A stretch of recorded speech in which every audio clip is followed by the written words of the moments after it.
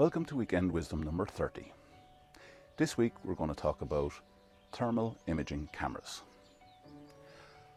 Earlier this week I co-hosted an online event where we talked about the return to work safely protocol and the data protection aspects in regards to that.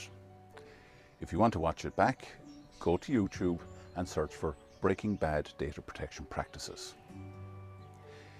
Now, if anything I'm about to say here gives you cause for concern or questions, please feel free to contact me on the email address below here.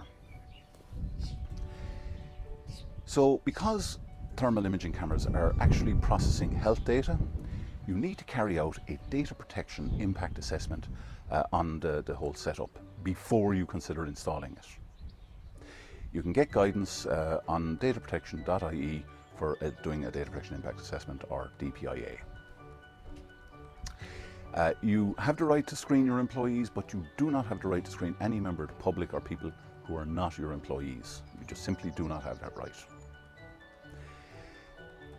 If you are thinking about using any visual or audible alerts from the equipment, these must be placed in a very private location where there is only the subject being screened can be aware of these alerts.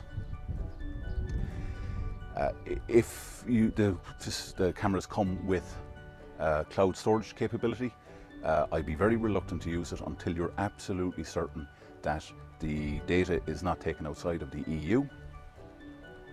And finally, you're processing health data, it needs to be protected. So if the cameras have the capability of emailing video clips, don't use them, because email is not the most secure method for transmission of data.